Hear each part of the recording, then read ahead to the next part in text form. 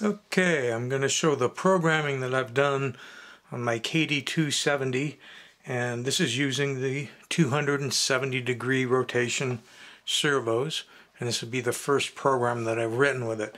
Basically, I went through and did some programming that should have the front arm legs, keep it in the camera, arm legs waving, should do 2 back flips, then should do a walk forward sequence. I'm trying to remember what all I put on there.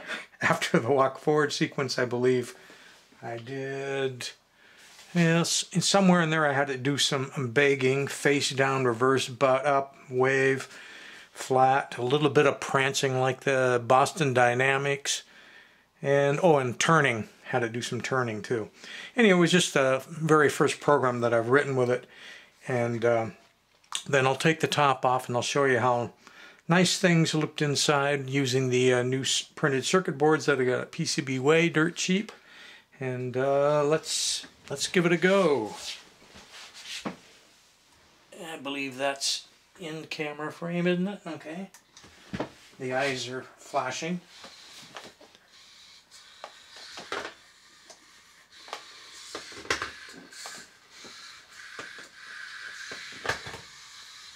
And then it should do the walk forward.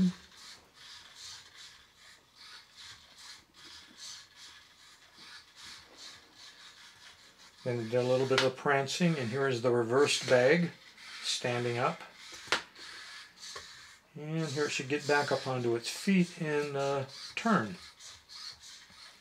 Then once it gets all done with the turn routine, then it basically would just start the original routine over again, because that's how I programmed it. And I think right about in there somewhere is the end of it. Yep, there we go. So then it's just going to start over and doing its arm waving and all that good stuff.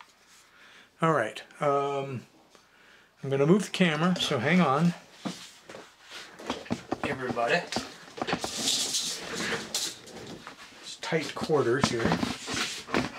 For those of you that are interested in this sort of thing, here's the, let's turn this light off. There we go.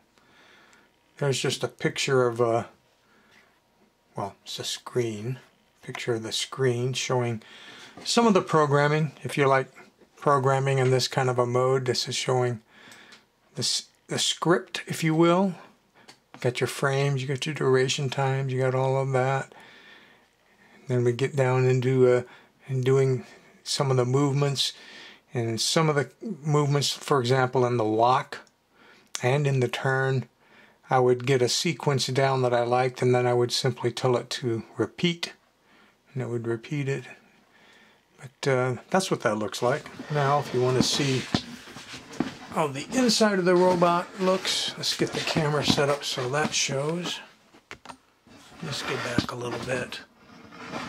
There we go. Somewhere like that, hopefully.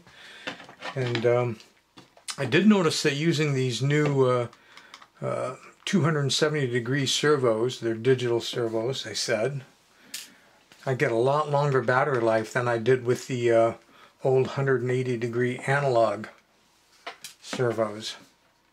I think it's because, you know, with the analog ones, they're always sitting there chattering, powering the motor one way or the other. I think a constant current draw, whereas these digital ones, their standby is somewhere between 5 and 10 milliamps. So the standby current is very low. And there we have it.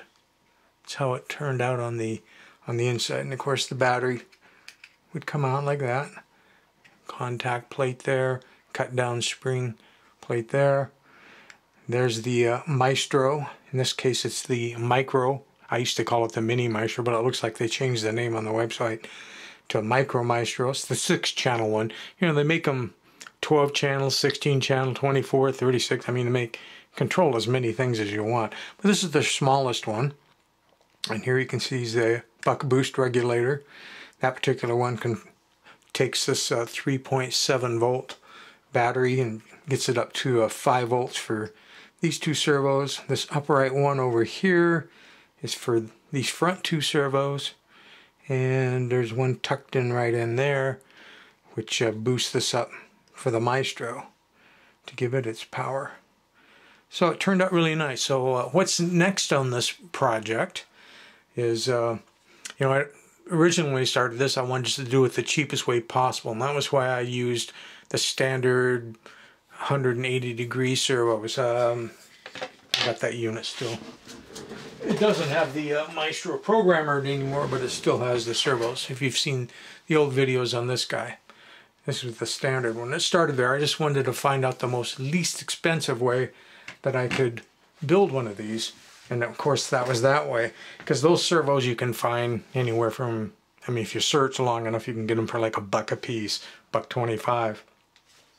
These ones I got off AliExpress, and it came out with shipping and everything to be just about $4 per servo. The most expensive thing in the whole project is the Polo Micro Maestro, the 6-channel control board. Those used to be 15 bucks, but these days they seem to be on the Pololu website. They're about $22 to $24, somewhere in that range. I can't remember. Online, other sellers are selling them for more, so it's cheaper just to go ahead and buy them right from Pololu. What else? I already had the battery, so that wasn't an expense. Oh, what I was getting at is what's next for this whole project is I wanted to see how it would look with a completely transparent case, actually clear case. So like I had seen in some other videos on YouTube, people that have had parts made by PCBWay in a clear resin 3D printed part. It really looked clear. It was really quite amazing. And then I got a sample. Let me see if I still have it here. I do still have the sample, but I don't know where. It's in this room somewhere. Anyway, I showed it in some of my earlier videos, and it was completely clear. It was thick and it was solid. So I went ahead and set up the files, because it's just a body, a top, and 4 legs.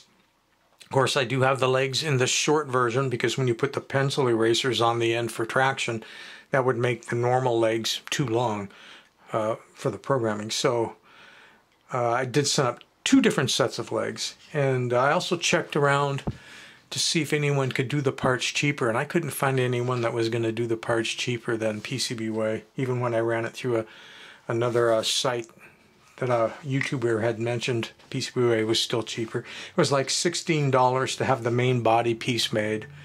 They kind of have a minimum price and minimum quantity. For example, when I sent the legs in, 5 is their standard minimum on that, and so it was like $12 to have the 4 legs made. I could specify, for example, that I only want 1 leg, but the price still stayed the same, so it didn't make sense to lower that.